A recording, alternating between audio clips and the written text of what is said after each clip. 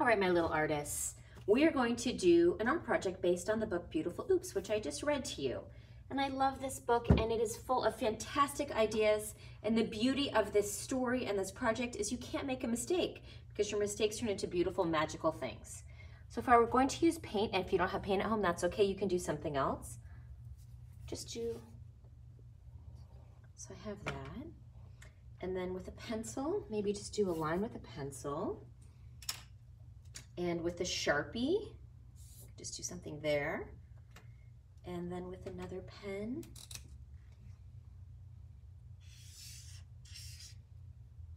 okay, so we have these here.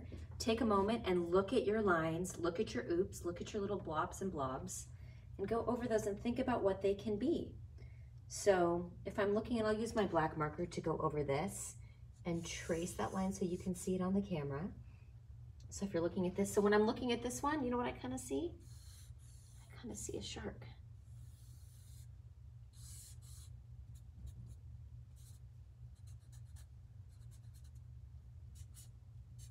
And we can make it a leopard shark and have some dots on it. Fill in his eye here.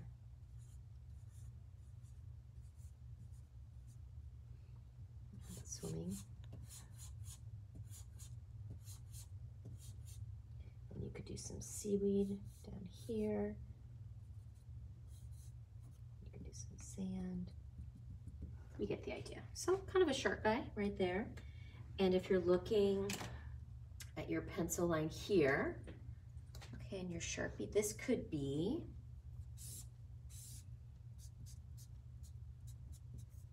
maybe this could be a deserted island.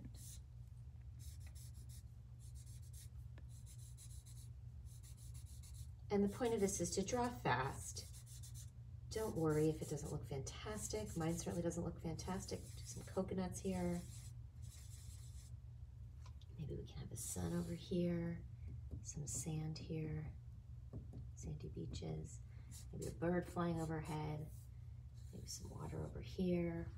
The shark friend here can be swimming over here. And then if you're looking at this right here, take your blue marker. Maybe we'll do some kind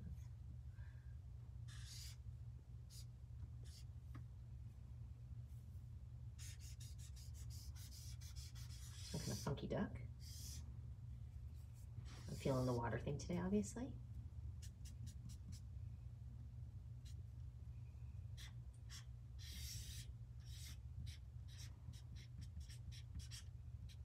Quack.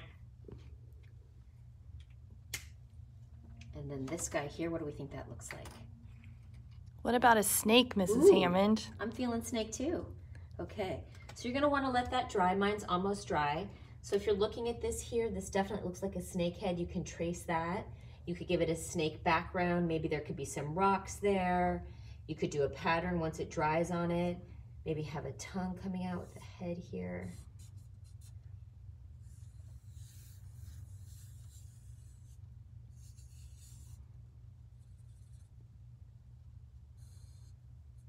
We could do some shapes, do some maybe designs on the back like this.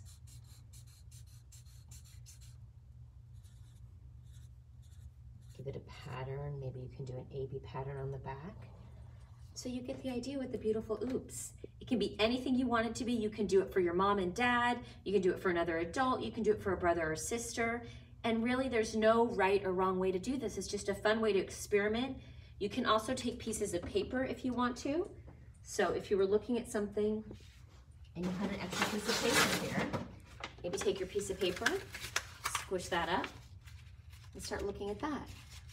See if that can be something. So maybe place that down and look at that for a little bit and see what you see in that.